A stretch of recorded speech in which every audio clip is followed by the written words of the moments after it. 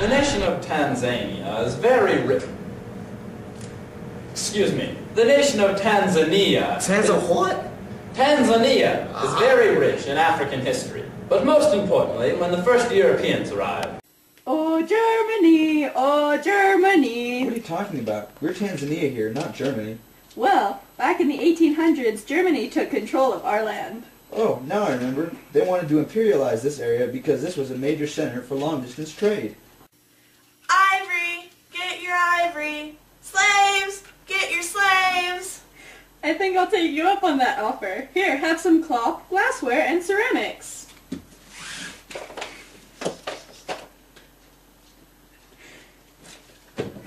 Oh, so that's how it happened. Yeah, on the mainland, but we can't forget about the island of Zanzibar. Slaves, slaves, slaves. It seems like all we did were trade slaves. Oh, look! There they go again. Come on, people. We don't have all century here. We have to ship you all off so that conflict among African communities can come about. See, people do love you. Well, they say they do, and then fight because not everyone is treated equally. But it's all the same. No way, no way. This reminds me of that time in history class when I heard that Zanzibar was part of an ancient trading route. I remember hearing that. They helped link traders from Central and East Africa with even more traders from Arabia, the Red Sea, and the Indian Ocean areas. Maybe that's why in the 1800s, Zanzibar was the East African center for trading. Ivory and slaves. What a small, interconnected world they live in. Yes, all the time they spent thinking about their happy and not so happy times did not last for too long, as they were forced to work on German plantations under harsh conditions. These conditions are so horrible, those stern imperialistic nations that have no regard to the needs and wants of the natives. I think we should start a rebellion. I think that I want some fish. How about some good old mahi-mahi? Compromise time. We can have a rebellion and call it a fish name. I like the sounds of that. The Mahi-Mahi Rebellion of 1905. On second thought, due to animal cruelty laws, how would we call it the Maji Maji Rebellion? Good plan. Plus history will like the sounds of that better. Now here, fishy, fishy, fishy. The rebellion was forcefully put down by the German forces, Oh. where they killed many thousands of Africans and dampened the African spirit. But soon they got their independence. Here in the UK, we decided to make Zanzibar and Pemba Islands British protectorates. The UK also took over the Sultan's roles in local affairs. Then, that little world event known as World War I took place and Germany's control of this area was revoked. The mainland Tanganyika was given over to Britain as a protectorate. So that's why many people moved into the mainland from the British Empire, like many Indians who immigrated to work as merchants and traders. This is reminiscent of nowadays, where Tanzania has more than 500,000 refugees. Wow, that's a lot of people. Actually, it's the highest amount of refugees in any African nation. That's too bad. All those people mostly came from Burundi and the Democratic Republic of the Congo. Hopefully it is better here. Again, what a small, interconnected world all this is. It all started many years ago in 1945. Britain appointed the first two Africans to the legal council of the nation. Then, in 1948, the Tanganyika became a UN Trust territory, which means that Tanganyika was a successor of the League of Nations, and because they were a mandate of the League, the UN took over looking after them. Yes, and the UK started preparing Tanganyika for independence. We love you, Conrad. Oh, yes, we do. We love you, Conrad, and we'll be true. When you're not near us, we're blue. Oh, Conrad, we love you. Oh, guys, I don't think we're supposed to be talking about Conrad, but Julius Nyerere here, he was loved by all, but sadly he didn't have his own musical. First, how about I tell you who this Nyerere guy is and what all he did to become such an admired man? In 1953, Nyerere became the leader of the Tanganyikan African Association. And by 1953 he had formed the TANU, right?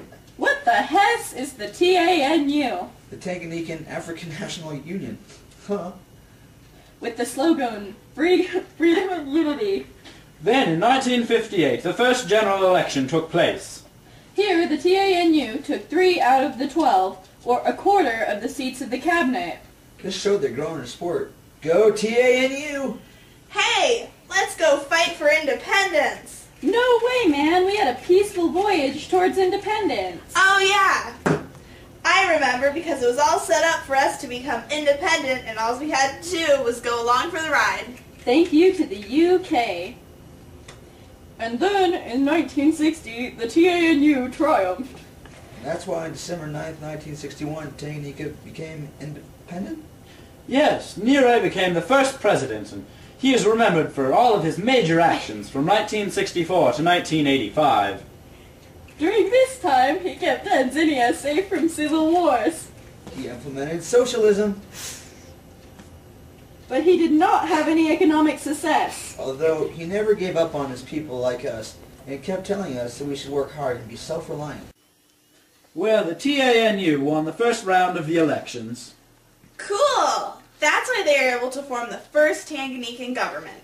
So, when was that exactly? Well, if you must know, it was in December of 1961, my good friend. But what about Zanzibar? A great question. They came into play very shortly here. Both Zanzibar and Tanganyika joined together to form the Republic of Tanzania. Wait, I've always heard it called Tanzania. Yeah, me too. That's because it sounds better and it's shorter to say. You know that people are pretty much lazy. Those darn lazy humans. Yay, Democrats! Yay, Republicans! Yay, single-party country. What do you want? What? The only political party that was allowed in Tanzania was the TANU. That way, Nyerere's party could not be beat, and they would not have to worry about all that time and money spent on primaries. Not like a woman and a black man that I know of. Shh! You can't prove that!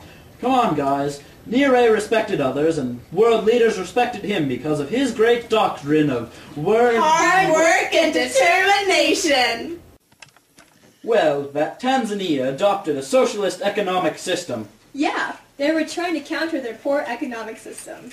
But that didn't work out too well, now did it? Hey, they tried. Hey, the government just took my business! Well, they could have used the police force to relocate you along with 5 million other people to live and work in the Umaja villages. But in those villages, they tried to offer improved healthcare systems and educational systems. They're not helping me, and I farm for them while living in this poor location. Woe is me. I am the brutal ruler of Uganda, and I am sending troops into your country of Tanzania. Fine, we will wage a $500 million war on you and your dictator regime. Although that boosted morale in Tanzania, that was not the smartest move on the part of the government because of the high price of imported oil. Oh, we win. Oh my goodness, you've overthrown me. Oh my goodness, I can't pay my trade debts. It's the 1980s and I think we're going to have an economic collapse. Ha! You did have an economic collapse. Now we must change our socialist system. Yes, yes you must. 1999. What's going on? Is this another 1998 episode where Osama bin Laden placed bombs in our U.S. embassies? No. Nyerere died, man. And now the TANU is under the leadership of Ali Hassan Milwal. Hopefully he'll be able to bring us out of this grief. And into the future and beyond. Well, I hear that he will work for less state control of the economy. We'll see about that, man. So what's next? Well, that's kind of it. The rest is up to you. Well, where'd you go? I'm here. Could you look that way really quick? Okie dokie.